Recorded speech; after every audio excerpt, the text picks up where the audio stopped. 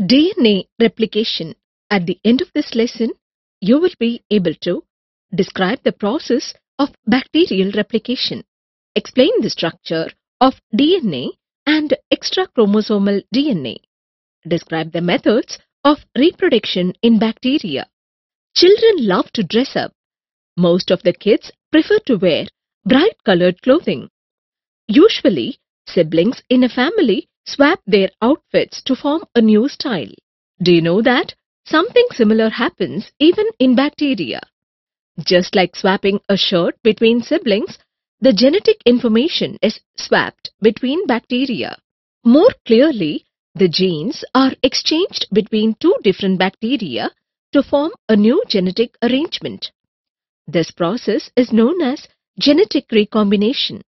Significance of bacterial DNA recombination.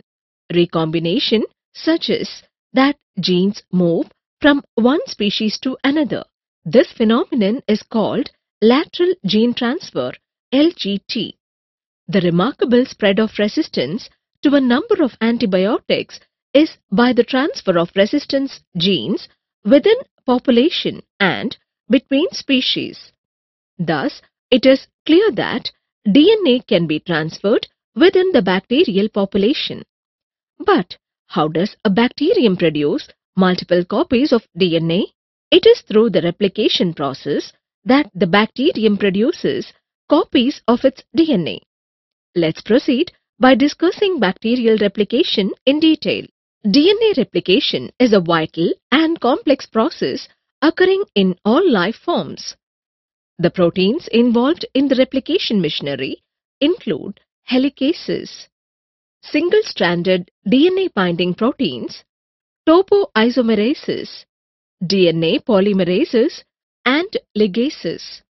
Here are the steps involved in DNA replication in E. coli bacteria. The DNA A protein binds to the origin of replication in the DNA strand. This recruits the helicase protein to the site. The helicase unwinds the DNA helix with the help of DNA gyrase. The single-stranded DNA is kept separated by the single-stranded binding proteins. The DNA polymerase enzyme adds the nucleotides continuously in the leading strand, while the nucleotides are added discontinuously in the lagging strand. Primase synthesizes RNA primer that is required by the DNA polymerase enzyme to catalyze the addition of the nucleotides in the lagging strand. Finally, the Okazaki fragments are joined together by the enzyme DNA ligase. As the bacterial chromosome is circular, the forks meet on the other side and two separate chromosomes are released. The 3-DNA replication model includes the conservative model, the semi-conservative model, and the dispersive model. Conservative model.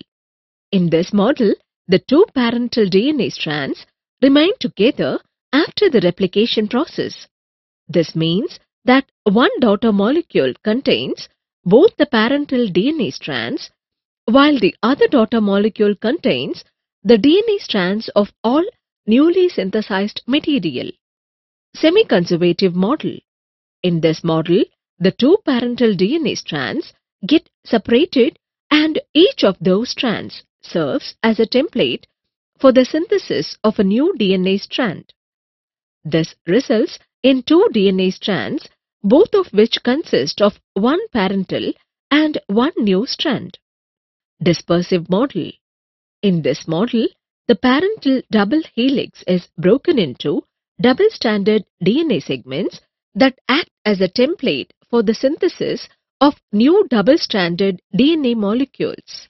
Moving on, let us learn about the genetic structure of bacterial cell. Plasmid is an extra-chromosomal circular DNA which comprises an origin of replication, a selectable marker, and a cloning site. Plasmid cannot make use of the origin of replication in a chromosome, which means that DNA synthesis within a plasmid depends on the plasmid having an origin of replication of its own. A selective marker is required for the maintenance of the plasmid in a cell. Under selective conditions, only the cells that contain plasmid with the appropriate selectable marker can survive. Let us discuss the benefit of this selective marker. A DNA with the gene of interest is cut with the help of restriction enzymes and combined with the plasmid. This forms the recombinant DNA, which is then transferred to the bacterium, which is allowed to grow in colonies known as the gene library. The gene library is then screened to identify which bacterial colony is producing copies of the gene of interest. Moving on, let us discuss in detail the processes of recombination that include transduction, transformation, and conjugation. Transduction is a type of bacterial reproduction in which a bacterium is infected by a virus that injects short pieces of chromosomal DNA from one bacterium to another. The bacterial virus that helps in the transfer of DNA segment is called as a phage or bacteriophage. At first, the phage connects to the bacterial cell and infuses its genetic material into the host cell. An enzyme is synthesized by the phage that disintegrates the bacterial DNA into smaller fragments. The phage DNA gets replicated and coat proteins are produced.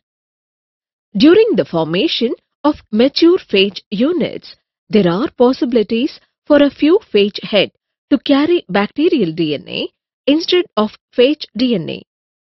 After the lysis of the host cell, the bacteriophages get released, which can infect a new bacterium and continue the same process. In some cases, when the phage infects a bacterium, the transferred DNA integrates with the bacterial DNA and becomes part of the bacterial genome. When the host cell undergoes cell division, the genetic materials are replicated and distributed between the divided cells. DNA transformation is a process by which a bacterium directly takes up a naked DNA from the surrounding environment and incorporates it into the recipient chromosome. In the first phase, the donor DNA fixes to a particular receptor on the surface of the bacterial cell. After fixation, one strand of DNA fragment enters the cell while another strand is degraded by the nuclease of the cell envelope. The donor DNA combines with the recipient DNA by breakage reunion and copy choice mechanism, which is known as homologous recombination. If there is any variance between the nucleotide of the recipient and the donor genetic material, then a mismatch repair system comes into play. This repair system eradicates either the recipient or donor genetic material and replaces it with the complementary sequence. As a result, few cells encompass new donor genetic material while others have the original DNA sequences. Hence, in a research laboratory, the cells are plated on selective culture media to allow the occurrence of transformation process. Bacterial conjugation is the transfer of bacterial DNA between two cells by a tube called pilus. A majority of the bacterial species undergo conjugation process. Conjugation can happen between two different species or the same species of cells. For the conjugation process, there has to be a donor and a recipient cell.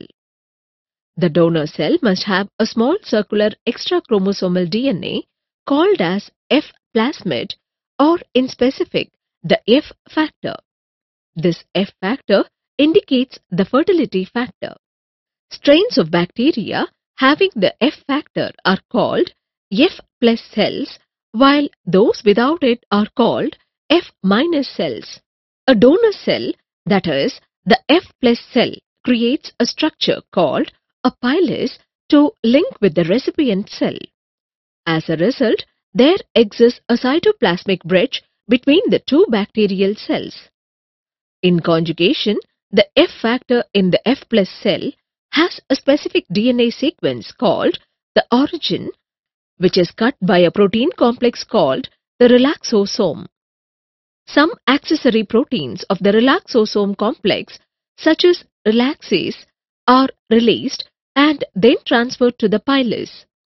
This complex is recognized by a factor called coupling factor and transported to the exporter, further contiguous with the pilus. The pilus drives the relaxase complex and tDNA into the F- cell. Once the entire tDNA is moved to the F- cell, the relaxase joins the ends to make the circular DNA. As the tDNA is shifted to the F- or recipient cell, it is replicated into double-stranded DNA. In the F plus cell, the DNA of the F factor also gets replicated, forming double-stranded DNA. At the end of this process, both cells arrive with a complete copy of the double-stranded F factor. The pilus gets discarded and each of the cells acts as a separate F plus cell which can continue to conjugate with other cells. Thus, by learning the processes of bacterial replication and recombination, we can understand the various aspects of genetic engineering, which finds its application in research, medical and agricultural industries. Summary: DNA replication is a vital and complex process occurring in all life forms. The three DNA replication model includes the conservative model, the semi-conservative model, and the dispersive model. Transduction is the process by which DNA from a bacterium is transferred to another by a bacteriophage. DNA transformation implicates the movement of naked DNA into a recipient bacterium. Bacterial conjugation is the transfer of genetic material between the bacterial cells by a tube called pilus.